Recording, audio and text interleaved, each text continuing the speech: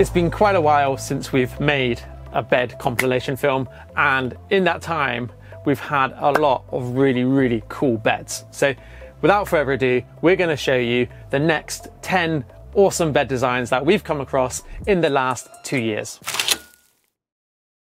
We're going to start off by showing you the bed design in my current van because I think it's quite clever. So I am a sucker for a fixed bed. I don't like making a bed, and I like the fact that when you have a bed fixed in the back of your van, you can have a big garage storage underneath. Now, the way I've built this bed is it has basically a double bed, which is fixed all the time. Then we have an additional section. That means you sleep across the bed this way and you end up with a king size bed, or near enough. So as it is now, it can be used as a double bed. Now, if I'm sleeping with my partner, then this is too small for me because I'm constricted. But as it is, I can sleep diagonally and I actually feel like I have all the space I need. If I'm like end to end, because I'm 6 foot tall, I'm kind of a bit constricted and I don't really like it.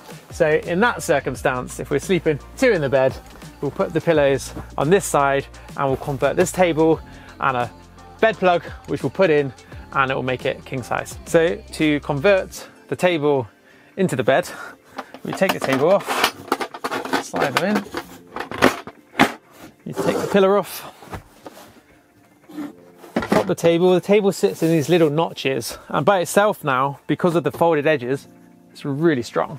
And then we use the bed plug component, which sort of wedges in a little bit. Now we have king size bed, extremely comfortable for 2 people. Obviously, I just had this on the side to demonstrate it, but what I've done with this is, because it's obviously very long, because it goes the full width of the van, but we have these folding tabs on the end, and that means when I put them on the side of the bed, when we're not using it, it kind of makes like a sofa and obviously doesn't just hang over because it'll be one really long bit of foam. And then that means we can turn it into like another sort of couch seating area. I don't know, watch a TV show or something. And it's just really quite cool, quite comfortable.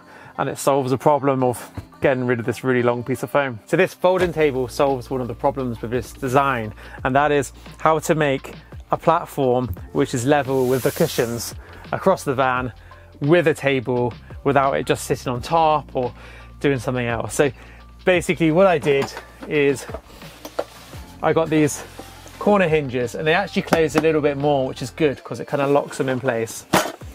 And then to give it some support when the table's up, we have these sliders which stop them kind of flexing on the edge when you're using it to cook or eat or something. But the end result is a really strong platform that exactly matches the height of the cushions, so that when we do put this bed plug, bed extension on,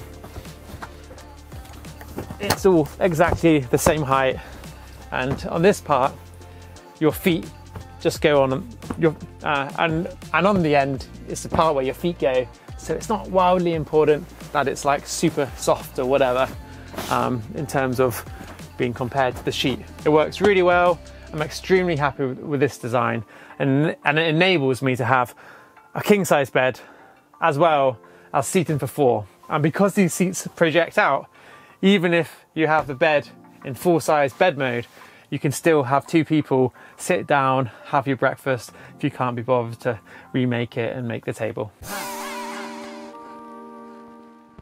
I'm Nate Murphy, author of the Van Conversion Guide, and I just want to let you know that I'm hosting a free online training which will teach you how to make van life zero cost or profitable. In this free seminar, I will show you exactly how to choose a van, build it out in a profitable way, and avoid the mistakes that most people make. I will show you how I made van life completely free, and a bunch of other stuff that people don't really talk about. If you want to join, click the link here or in the description and register for free. I'll see you there.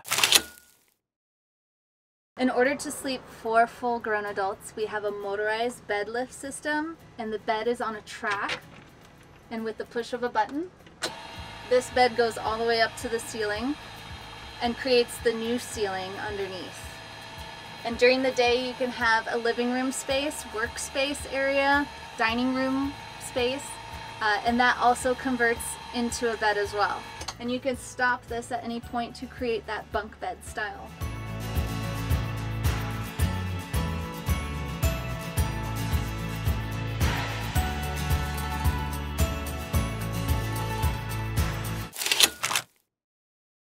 This is a queen IKEA mattress. So I'm 6'3" and I kind of need a lot of space to sleep.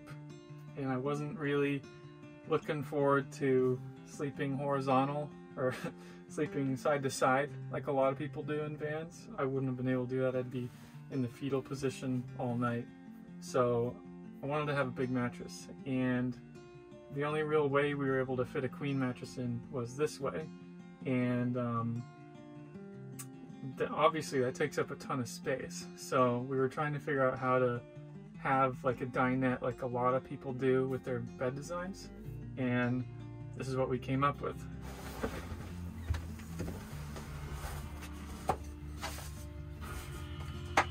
So this converts from a queen size bed to a little dinette.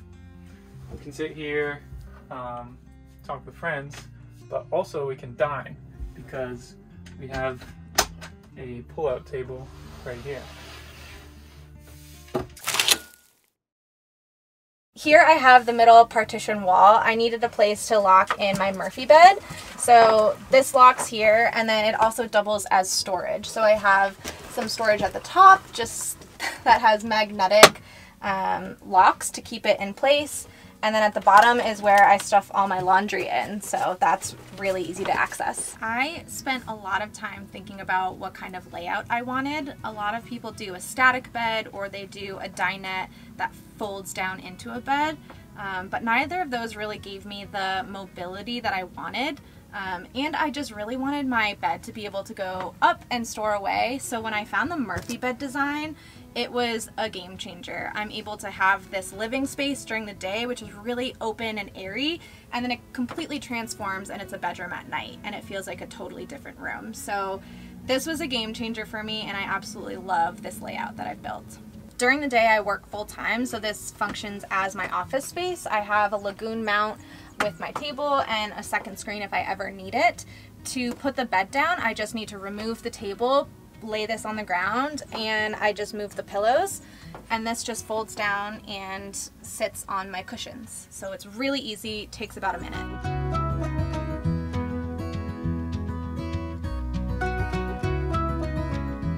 So when the bed's down, it basically just feels like a normal bedroom. This is a queen size bed, so queen width, and I cut a little bit off the end since I'm pretty short and I didn't need the length. It's about, I think, 5 feet 10 inches. Yeah, I built these little nooks so the pillows can sit right up in there when it goes against the wall. I decided to do the Murphy bed because I just didn't want to make my bed every day, and I don't make my bed every day. I just throw the blankets, throw the pillows, and push it up on the wall, and it's out of sight, out of mind. I also love this art piece over here on the wall. This is by Laura Burkhart. She's an artist out of Seattle. This is a custom piece that I built my entire van's design around, and I absolutely love it. It brings me so much happiness.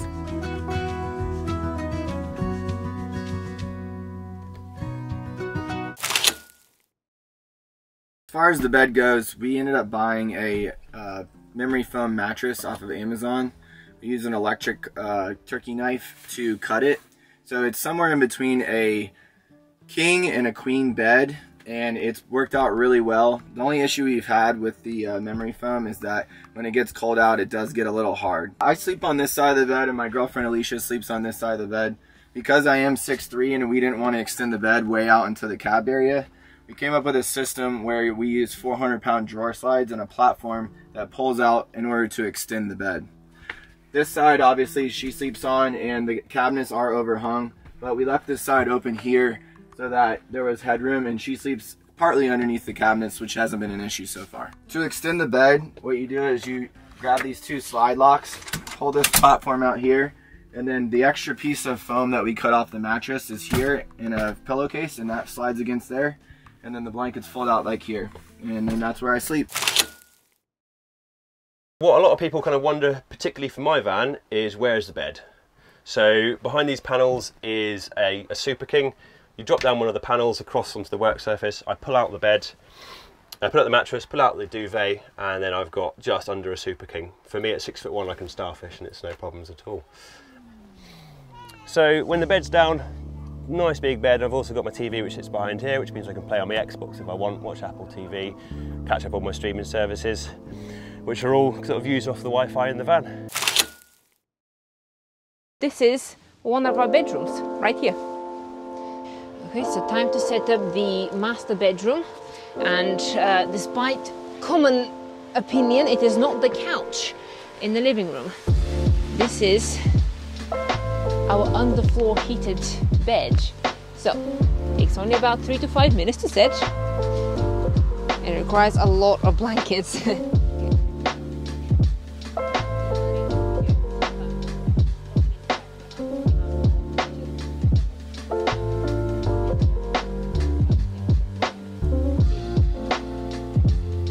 So this is the master bed, and it is the most comfortable bed that I have slept in. It is my favorite bed. It's so warm, toasty warm. It's like marshmallows on the campfire, and I would totally recommend this if you have underfloor heating.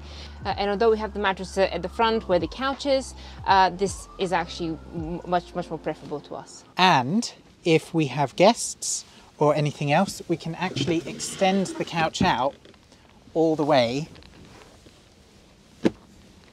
either a little kind of C area like this so someone can perch on the edge, or what we can do is we can pull it all the way out, and then this backrest actually forms pretty much an entire double mattress that we can just put bed sheets down or whatever. So if you wanted a bit more space in the evenings, or you had some friends to come and stay over, you can just make them up a second bed. We've got a king-size bed at the back, which we've done sideways along, which I think is quite a good thing because we get that extra foot of space in the living area, and we've managed to be able to do it because of the side pods that we've added in. So they're basically fiberglass side pods, and James basically was complaining that he didn't have enough space, so he gets an extra 8 inches now. And that's the moment you've all been waiting for, I know that. Our lift bed. Yeah, it's basically just a bed you pull down and extend, you'll see in a minute. For the extend, you need the seating cushion. So first step is to get this.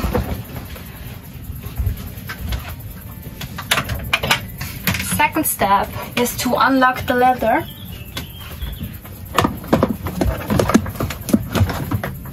And then you just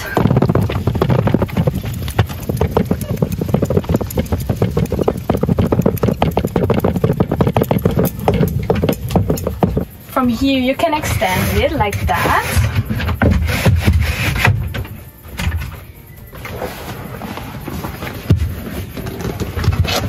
Add the cushion from the seating. We have a topper as well, and the bed is ready. The bed is 140 to 2 meters, so it's a full size queen bed, and even though it's a little of work, it gives us so much more living space. And yeah, when this is your priority, as it was in our case, we can really recommend that. But also be aware that you don't have like that much of storage space when you have our layout, because we only have kind of the storage space from the seating in the back. This vehicle sleeps 5, and it starts off with, we have a fixed double at the back which sleeps the 2 youngest boys. We then have a single bed at the bottom, which is one of those, is it a futon bed type things, which folds up. So if we need to use this space at the bottom as garage space, then that can be folded up and we can put bikes or whatever else we need to put in there. This area here houses all of the electronics for the vehicle, and it also is a built-in wardrobe, which you will get to see in there. And then if on a night time both Kerry and I need a bit of privacy, then we designed it so that this part of the vehicle slides out. It also forms a bit of privacy when you're using the bathroom area.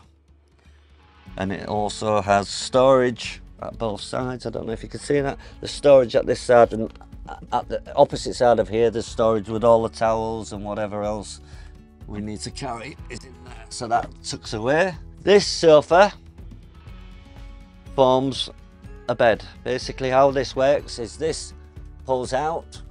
I would do it, but I'm not going to do it because it does take, and it pulls out, and then the cushions get pushed back and it forms a double bed, and it comes out to here, and that allows us to sleep 5.